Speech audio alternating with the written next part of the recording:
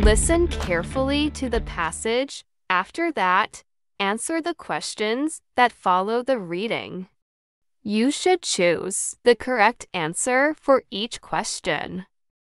Good luck. This passage is about roads.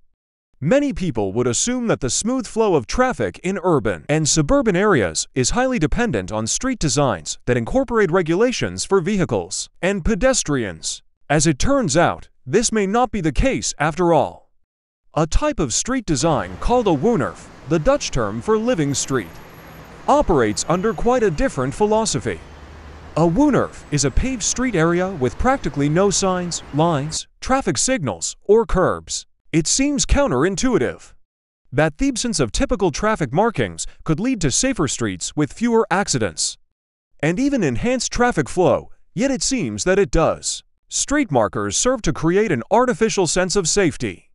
But in fact, they actually make roads less safe because drivers tend to feel that they do not need to be as cautious or pay as much attention if they have signs and markers telling them what to do. Removing markers creates an ambiguous environment for drivers, cyclists, and pedestrians, causing them to pay more attention to their surroundings and requiring them to interact more with each other by making eye contact more frequently, in effect, making streets appear to be more dangerous.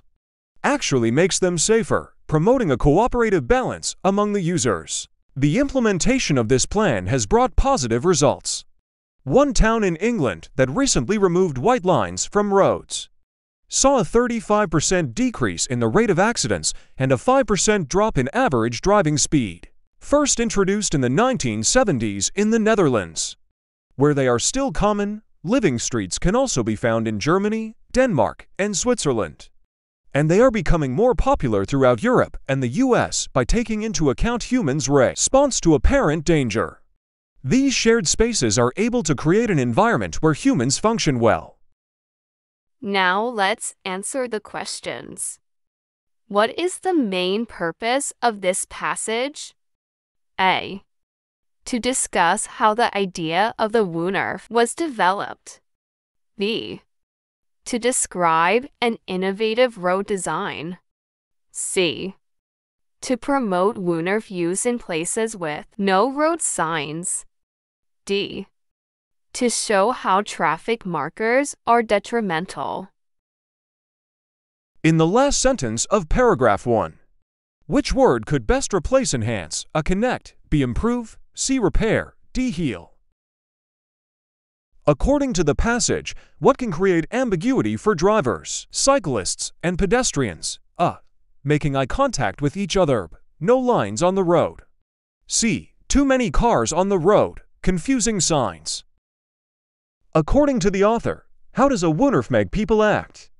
A. More ambiguous lib, more awkwardly, more cooperatively, more independently. What effect does a woonerf have on traffic speed? A. There is no effect on traffic speed. B. Traffic goes faster in some places and slower in others. C. Traffic moves faster. D. Traffic moves more slowly. What does the author suggest is humans' response to apparent danger? A. To act more quickly, to act more cautiously. C. To act more aggressively, to act more impulsively. All the answers are available on the attached commentary. Check them out and tell us how many did you get right. See you soon. And thanks for taking part in our video. Speak